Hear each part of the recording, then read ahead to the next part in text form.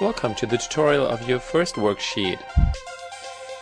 In the first exercise on your first worksheet, you have to enter any linear function in the algebra input. You have to draw a straight line through any 2 points. The straight line must not be parallel to the graph of the linear function which you input above. Now you have to intersect the graph of the function and the straight line you created. And finally you have to find out the coordinates of the intersection points. First of all,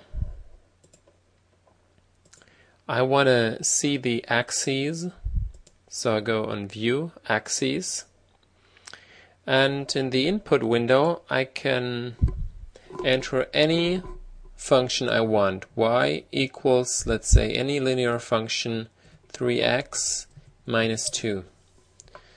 So I see the graph of the linear function. Now I go to line through 2 points, click on it, 1, 2, and I have a straight line. The third thing I want to do is I want to intersect the 2 objects. So I go here on the point, but I choose intersect 2 objects, and if I hover over the first object it will be highlighted. So I click on it.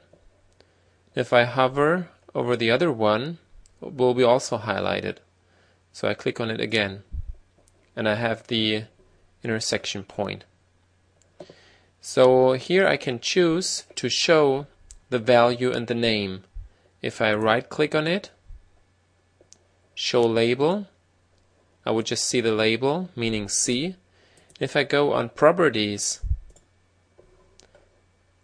it's written here show label, name, but I also want to have the value.